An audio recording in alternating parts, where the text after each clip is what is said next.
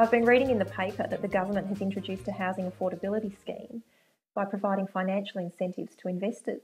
Can you tell me more about it? Yes, certainly. It's called the National Rental Affordability Scheme, which is a bit of a mouthful. Most people simply refer to it as NRAS. Now, it's a huge commitment from the government. They've committed over $1 billion for this, with the idea of developing over 50,000 affordable housing and affordable accommodation within Australia. It's based on other incentives in other countries, such as the United States, for example, and it was actually implemented back in 2009, so it's been running for a few years now. I love the sound of that. I know so many people who are struggling to afford their rent, even though they both have good jobs. Absolutely. I think if the government doesn't get innovative with respect to the different types of schemes and arrangements that they can implement here for increasing affordable homes, there's going to be a huge increase in things like poverty and homelessness within Australia. What type of housing developments are they looking at? All I know about public housing is housing commission schemes.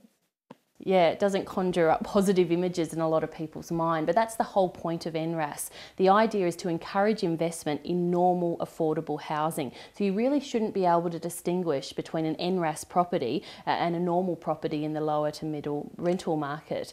The other thing as well, because they're part of the overall construction of other properties within particular areas, they'll be complying with all of the same safety standards, all of the same government regulations.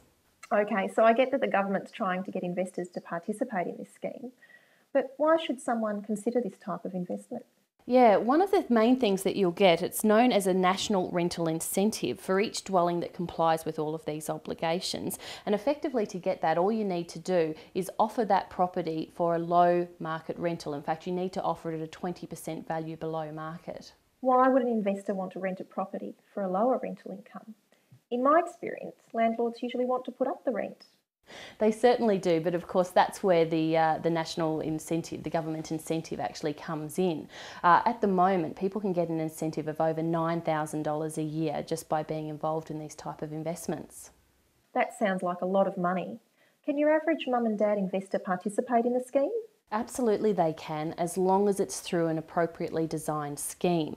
Your private investor, mum-dad style investors can't directly access these NRAS incentives. So what they will need to do is become associated with somebody who has direct access and is happy for them to invest and of course have those benefits passed down to them. And who manages the property? Yeah, that's an important question. As part of the eligibility criteria, these properties do need to have a property manager appointed. And that's important not only to find the tenants, of course, but also to make sure that those tenants are eligible and remain eligible for this lower rental offer. And would this ensure high quality tenants? Well, you'd hope so. That's the general idea. Now, keep in mind, government statistics indicate that about 1.5 million households in Australia would be eligible to become tenants of this type of investment. Investors are still, however, free to pick which tenants out of that 1.5 million that would be suitable for them. So, of course, in many ways, it's a normal property management decision that you're making about what tenants should have access to the property. What sort of income levels would the tenants have? Yeah, just to give you an indication, I've been having a look at these figures from a single person's point of view.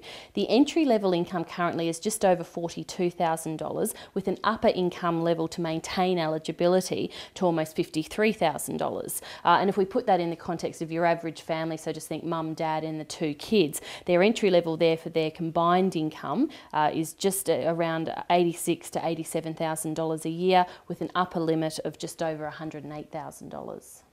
What other restrictions are there on these properties? Other than the eligibility criteria that we've already discussed with respect to things like the lower rental, importantly with NRAS there are no government caveats that are put on the properties. And what happens at the end of the period? Yeah, well the incentive runs for a 10-year period while you're still renting that out to eligible tenants, but after the 10-year period expires, the property simply reverts to the investor to deal with under normal investment property rules, so they're no longer restricted to the type of tenants that they can have after that time. What if I want to sell my property before the 10 years is up?